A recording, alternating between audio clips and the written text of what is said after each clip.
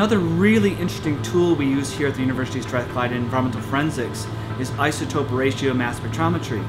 Now, we showed you things about gas chromatography and time of flight mass spectrometry, GC, and identifying these small little peaks that are out there in the environment.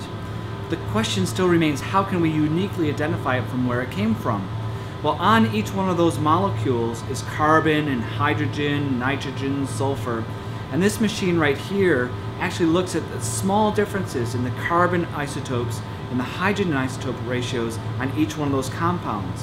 What's neat about that is when a plant first grows or we first make something out of oil, the original carbon isotope ratio should be related back to that plant or that oil or that industrial process.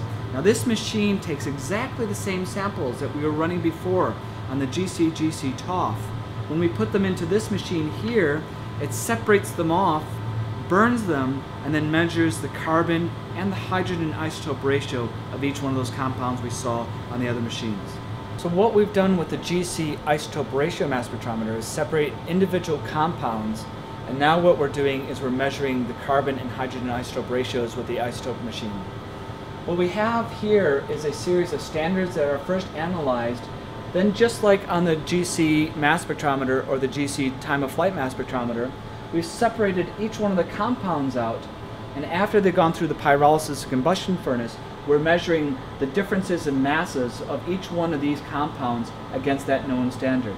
The machine then goes through and calculates the stable isotope ratio of carbon and hydrogen for each one, and from that we're able to then take the data and evaluate whether it came from a natural source, an industrial source, or some kind of microbial biodegradation source in the environment.